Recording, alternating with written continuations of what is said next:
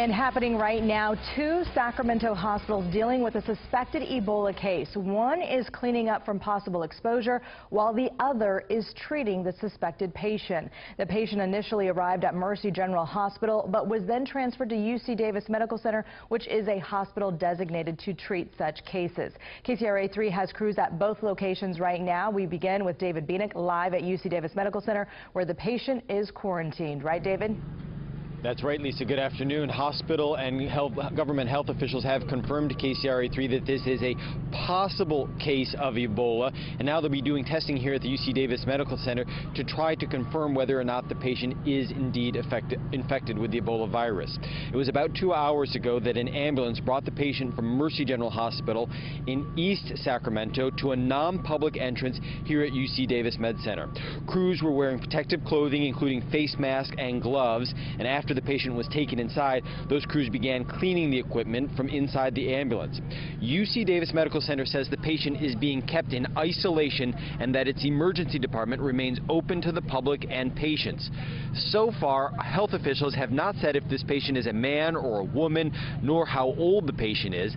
They have also not said what symptoms or factor led this patient to be considered at risk for having an Ebola.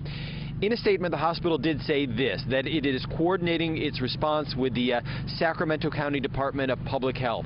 Measures put in place to protect the health and safety of hospital workers and patients include extensive training on proper use of personal protective equipment and the establishment of a dedicated isolation room for treatment of suspected and confirmed Ebola patients.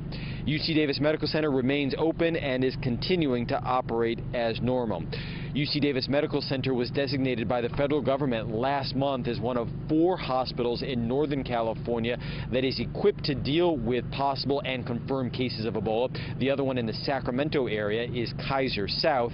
The Sacramento County Health Department tells me that this particular patient is considered, quote, at low risk for Ebola, but the health department couldn't immediately say what factors lead that designation to be made. Live in Sacramento, David Bienick, KCRA 3 News. All right, David, thank you very much. And here are some more pictures taken outside the UC Davis Medical Center earlier today. You can see the emergency response outside the hospital and all the medical personnel covered in protective clothing. This Ebola scare started at Mercy General Hospital in East Sacramento, and that's where KCRA 3 Sharkina Shams is live. And the ER, Sharkina, is still closed right now, correct? Yeah, Lisa, that's right. If you take a look behind me, what you're seeing immediately here is an open parking lot. At the end of that parking lot, the far end, you see those construction trailers, and then it is just beyond that that you see the emergency room entrance here at Mercy General, and that's what I want to show you. Take a look at this video. Up close, you can see from earlier today a hospital worker in scrubs walking out this morning, and after that, we didn't see anyone walking in or out of those doors. Those doors are surrounded by yellow tape as the ER here at Mercy General remains closed at this hour. An employee told me earlier today that this area is under quarantine, but what we don't know is whether that means hospital staff are also under quarantine. A spokesperson for Mercy General said she could not answer that question. Here's what she was able to tell me. She said that the ER is closed because, quote, they are cleaning it. There are no further details about whether that cleaning is part of a typical procedure here after encountering a suspected Ebola patient, or if it's something that Mercy General has decided to do just because they're being extra cautious out here. What we do know is that they expect the ER to reopen sometime this afternoon, though they haven't given us an exact time, and they do emphasize the rest of the hospital is open.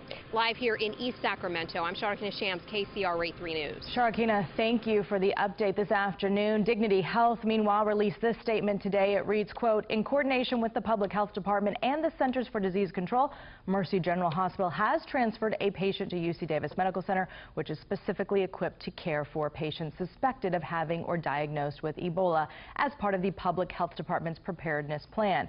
We are proud of our caregivers and staff for the excellent care and compassion they showed to the patient and for their collaboration and attention to detail. End of quote.